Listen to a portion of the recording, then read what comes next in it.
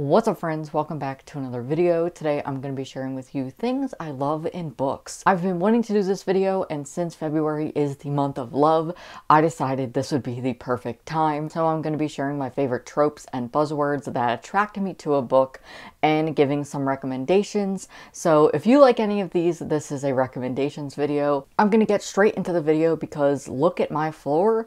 It is a mess and I have a lot of books, so I'm going to get right into the video. And I have not talked about this in a video yet, but I have promoted it on social media and on the community tab. But this month on my Patreon, I'm hosting a special offer.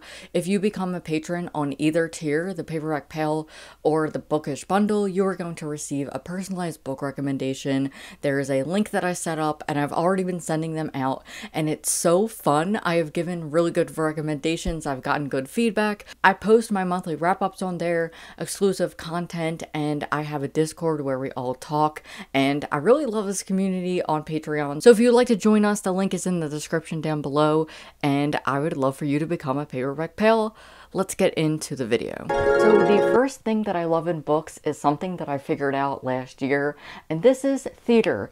Any kind of theater element I will read. One of my favorite books that comes out this year is Between Perfect and Real by Ray Stove. This is about a trans boy who gets the role of Romeo in his high school's production of Romeo and Juliet. There is Full Disclosure by Cameron Garrett, which is one of my favorite contemporaries. This is about a girl named Simone who is born with HIV, and she is bisexual, and she's also directing her high school's production of Rent. And a book that I really don't talk about a lot and I need to reread is Tell Me Again How a Crush Should Feel by Sarah Farzan. This is a sapphic book about a girl who is Iranian American, about her Persian heritage.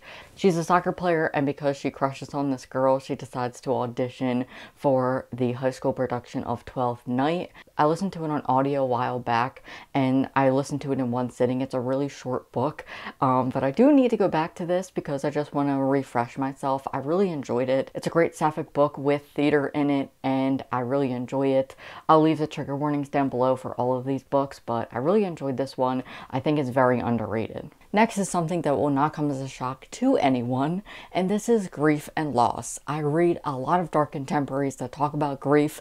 I feel like it's my brand at this point. I am going to be doing a whole video on grief book recommendations. It was requested, and I really love that idea, so I am going to be doing that. If you're a consistent viewer, I have been recommending a lot of books about grief in the past year, so if you watch one of my videos from 2020, there is sure to be a recommendation about grief there. Next is sports. I love books about sports. Any sport, but specifically hockey. I gravitate towards books about hockey because it's my favorite sport, but I do like to branch out. There's Running with Lions by Julian Winters, which is set at a soccer camp, and it's about a soccer team. He Who Dreams by Melanie Florence is about a Cree boy who is on the soccer team, and he also is learning about dancing. My favorite, Beartown by Frederick Bachman. This is about a hockey team. There's trigger warnings for sexual assault. The HBO series just came to HBO Max in the US, but I did a trailer reaction when it came to Sweden.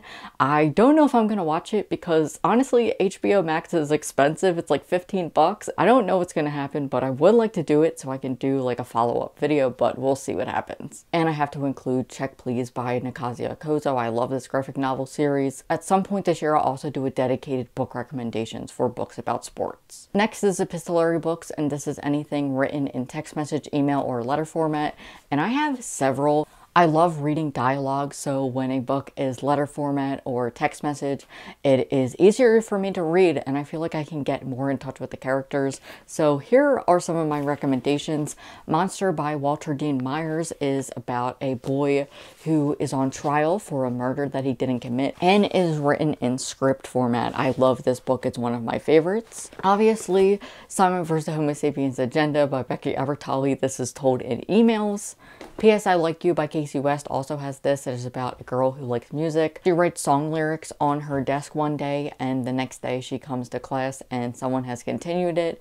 And I really like this book. It's one of my favorite Casey West. And Alex Approximately by Jen Bennett. This is not told entirely in emails, but it's a big portion of the book. It is about two internet friends who have an alias online, so they don't know each other's real names. The main character ends up in California, which is where her friend is from, and so she doesn't really tell him that she's there. And I really enjoy this book. It's one of my favorite books with this element. Next, I'm combining two because this book works for both. This is apartment settings. This is really niche and I don't even know why I like it. I just love it. Like that or a hotel setting. I don't know. Maybe it's just the nostalgia speaking, but I really love this setting. And books that incorporate podcasts. This is Lucky Caller by Emma Mills. I really love this book. It's one of my favorites. It is set in an apartment. It is about a girl who has a class project, which is another thing I love. Give me a book with a school project. This is about her and her classmates putting a radio show together, and I really enjoy it. It's a really great book. And there's also a podcast element in Sadie by Courtney Summers. Next is books about music, specifically because I love pop punk. There's a lot of elements of pop punk bands in YA. My favorite book is The Beauty That Remains by Ashley Woodfolk. It's about 3 teens who have all lost someone in their life and they connect through this band. And it is just such a great book. I love it so much.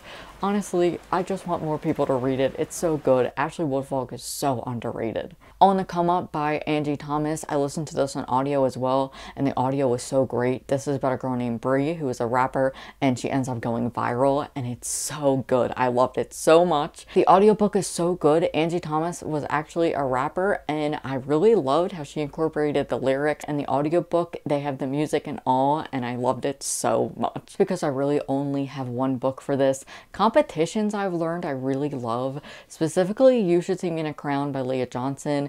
I just love any competition. I guess more so because this had like a baking element in it and I love baking competitions, but I really enjoyed this. This is about a girl named Liz Letty whose financial aid falls through and her only chance is to try and become homecoming queen. I can assure you I have read this book, but for some reason I keep saying homecoming queen and I have just realized that it's prom queen.